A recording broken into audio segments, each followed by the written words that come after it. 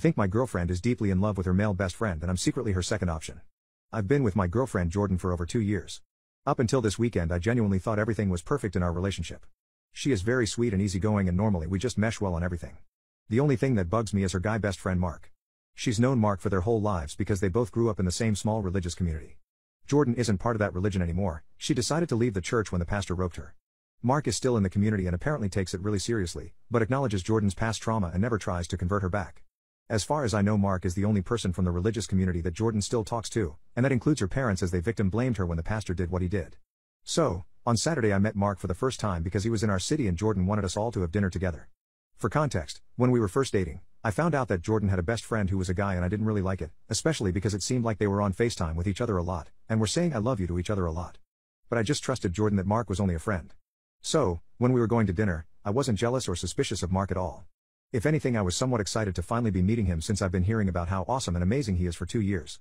But the way Jordan and Mark acted at dinner is what convinced me that there's something going on there other than just being best friends. I've never seen two people act more obviously like they were in love with each other. They literally would not stop touching each other, they were constantly touching each other's arms and shoulders, at some points they were actually even holding hands. Mark blew her an air kiss once and she giggled.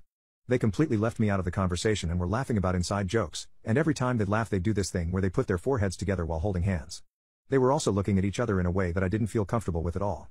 I'm 100% sure that every stranger looking at our table thought that Jordan and Mark were the couple and that I was third wheeling. Jordan didn't even notice how awkward she was making it for me because she was way too focused on Mark and all the attention she was getting from him.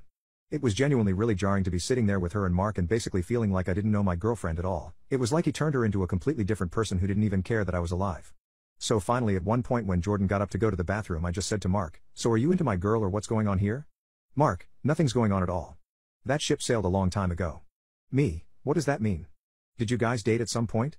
Mark, "No, we never did. And then when she left the church, we both knew it meant that we were never going to. And we've accepted being in each other's lives as friends. We banged when we were teens once but that's it. There's nothing else going on at all."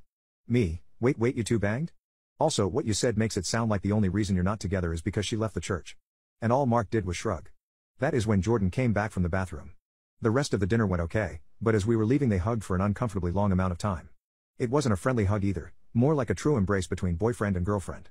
So because of dinner and that conversation, I really feel like Jordan and Mark are in love with each other and not just best friends like they say they are, and the only reason they aren't together is because of Jordan's past trauma.